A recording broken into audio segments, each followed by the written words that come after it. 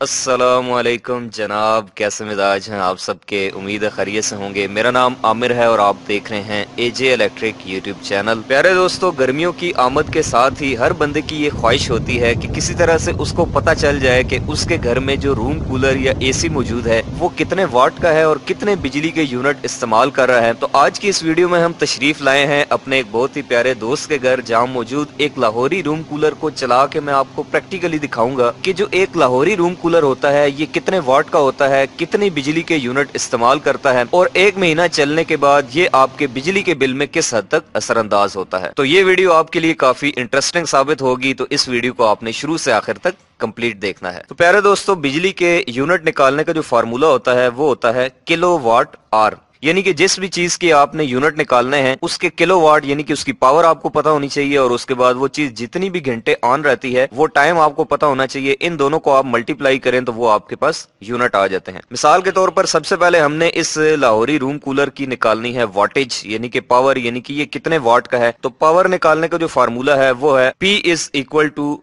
VI cos phi, voltage multiply by current multiply by power factor. तो यहाँ पर इस सॉकेट के अंदर हम वोल्टेज चेक कर लेते हैं। तो यहाँ पर आप देख सकते हैं कि इस सॉकेट के अंदर दोस्तों इस वक्त आ रहे हैं 224 यानी कि 224 वोल्ट। अब इसके बाद हम इस कूलर को कर लेते हैं ऑन और इसको ऑन करके उसके बाद हम क्लैम्प मीटर की मदद से देख लेते हैं कि ये लाहौरी रूम कूलर कितनी एम्पेयर करंट ड्रॉ कर रहा है। तो यहाँ पर दोस्तों आप देख सकते हैं कि ये करंट ले रहा है 0.79 एम्पेयर। अच्छा, यहाँ पर ये चीज ध्यान में रखें कि आपको पता है कि लाहौरी रूम कूलर के अंदर दो मोटरें होती हैं। एक मोटर होती है जो उसके मेन फैन को चलाती है और उसके बाद एक मोटर नीचे लगी होती है जो पानी में लगी होती है, जिसको हम पंप कहते हैं। वो छोटा सा पंप होता है जो कि उस पानी को ऊपर उठा के पूरे उसकी जालियों के अंदर सर्कुलेट करती है। तो ये जो मैं आपको करंट दिखा रहा हूँ या जो पावर दिखाऊंगा ये इस पूरे रूम कूलर की दोनों मोटरों की मिला के जो है ना ये करंट आएगी। तो ये आ रही है 0.79 एम्पेयर। और cos फाई जो होता है दोस्तों, जिसको हम पावर फैक्टर कहते हैं, इसकी घर में जो वैल्यू होती है वो होती है 0.9। और ये पावर फैक्टर क्या चीज होती है और इसका कितना आपके बिजली के बिल पे असर होता है, अगर आप इसको डिटेल से समझना चाहते हैं तो मैं उसके ऊपर एक बहुत ही मसालेदार वीडियो बना चुका हूं। पहले आप मेरा चैनल विजिट करके या फिर आपको डिस्क्रिप्शन में लिंक मिल जाएगा, उसके ऊपर क्लिक करके आप वो वीडियो देख सकते हैं। तो वोल्टेज थे दोस्तों 224, करंट आई है 0.79 और पावर फैक्टर है 0.9। इन तीनों को अब हम करेंगे मल्टीप्लाई, तो जो टोटल पावर हमारे पास आएगी इस लाहौरी रूम कूलर की वो आएगी 159 अप्रोक्सीमेटली 160, यानी कि ये जो रूम कूलर है दोस्तों ये 160 वाट का है। आपके जो घर में छत वाला पंखा होता है ये तकरीबन 80 से 100 वाट के दरमियान होता है। तो आप ये समझ लें कि जो आपका लाहौरी रूम कूलर है ये दो छत वाले पंखों के बराबर पावर इस्तेमाल करता है, यानी कि 160 वाट। अब उसके बाद दोस्तों चूंकि हमने इससे बिजली के यूनिट निकालने हैं और यूनिट निकालने के लिए हमें चाहिए होते हैं किलो वाट, तो इस वाट को किलो में कन्वर्ट करने के लिए हमें इसको 1000 से जो है वो तकसीम करना पड़ेगा, डिवाइड करना पड़ेगा। तो 160 डिवाइडेड बाई 1000, ये आंसर आएगा आपके पास 0.16 किलो वाट। अब उसके बाद दोस्तों आपको ये पता होना चाहिए कि जो भी कूलर है आपके पास लाहौरी है या जो भी है उसको आप एक दिन के अंदर कितने घंटे के लिए ऑन करते हैं। तो मैं यहाँ पे एक वैल्यू ले लेता हूँ कि रात में चूंकि 8 घंटे का जो है वो टाइम ड्यूरेशन होता है अप्रोक्सीमेटली लोगों के सोने का, और दिन के टाइम पे आप कर लें कि अगर कोई 4 घंटे के लिए ऑन करता है तो रात के 8 घंटे और दिन के 4 घंटे, ये टोटल मैं 24 घंटों के 12 घंटे ले रहा हूँ कि अगर हम लाहौरी रूम कूलर को एक दिन में यानी कि 24 घंटे रात और दिन के दरमियान सिर्फ 12 घंटे के लिए ऑन करें तो इस केस में बिजली के कितने यूनिट वो इस्तेमाल करेगा। तो किलोवाट आवर के फार्मूले के अंदर इसकी वैल्यूज को पुट करते हैं। किलोवाट आए हैं हमारे पास 0.16 और आर है हमारे पास 12, इनको हम मल्टीप्लाई करें तो ये आंसर आएगा 1.92 किलोवाट आवर। इसका मतलब दोस्तों ये है कि अगर आप लाहौरी रूम कूलर को 12 घंटे के लिए ऑन करते हैं एक दिन में, तो फिर आपका जो कूलर है वो एक दिन के अंदर 24 घंटों के दौरान 1.92 यूनिट बिजली के इस्तेमाल करेगा। तो अब ये 1.92 यूनिट दोस्तों तकरीबन बनते हैं एक दिन के, यानी कि 24 घंटों के। तो अब मैंने निकालने हैं पूरे महीने के यूनिट, यानी कि पूरे महीने में ये कितने यूनिट इस्तेमाल करेगा। तो इसको हम 30 से ज़रब दे देते हैं क्योंकि आपको पता है महीने में 30 दिन होते हैं। तो 1.92 ज़रब 30, तो ये आंसर आएगा हमारे पास 57। तो अप्रोक्सीमेटली अप्रोक्सीमेटली हम राउंड फिगर में कर लेते हैं 60 यूनिट, यानी कि आपका जो लाहौरी रूम कूलर है ये एक महीने में 60 यूनिट बिजली के इस्तेमाल कर लेता है आराम से। तो चलिए अब हम इससे बिजली का बिल निकाल लेते हैं, और बिल निकालने के लिए आपको ये पता होना चाहिए कि आप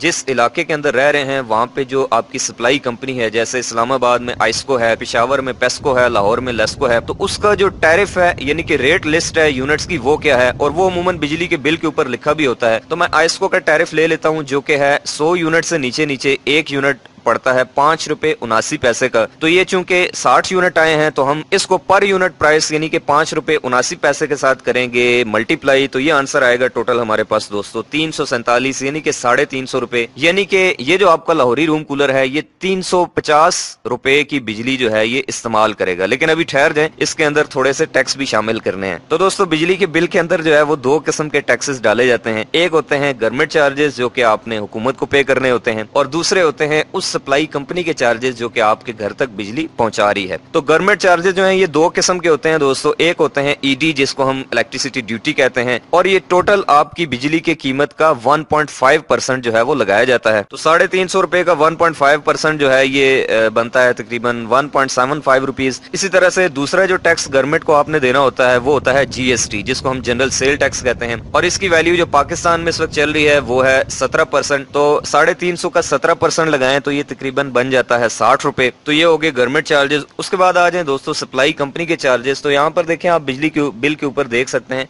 कि ये आइस्को चार्जेस लिखा हुआ है, और इसके अंदर जो चार्जेस होते हैं ये होते हैं जैसे कि फ्यूल प्राइस एडजस्टमेंट हो गई, टीआर सरचार्ज हो गई, इस तरह के सरचार्जेस होते हैं। तो फ्यूल प्राइस एडजस्टमेंट और चार्जेस की पूरी कैलकुलेशन अगर आप समझना चाहते हैं तो उसके लिए मैं एक अलग से डिटेल वीडियो बना चुका हूं। आप मेरा चैनल विजिट कर लें या फिर इस वीडियो के डिस्क्रिप्शन में लिंक पड़ा है उस पर क्लिक करके आप वो वीडियो देख सकते हैं। फ्यूल प्राइस एडजस्टमेंट की जो वैल्यू है दोस्तों ये 3-3 महीनों के जो है वो क्वार्टर के हिसाब से लगाई जाती है, और ये इस चीज के ऊपर डिपेंड करती है कि आपने कितने यूनिट बिजली इस्तेमाल की है एक महीने के अंदर। तो मैं इसकी वैल्यू ले लेता हूं 1.5 रुपए 1.5 रुपीज पर यूनिट। तो अब चूंकि हमारे रूम कूलर ने 60 यूनिट बिजली इस्तेमाल की है, तो 60 यूनिट को हमने ज़रब देना है 1.5 के साथ जो कि फ्यूल प्राइस एडजस्टमेंट की कीमत है।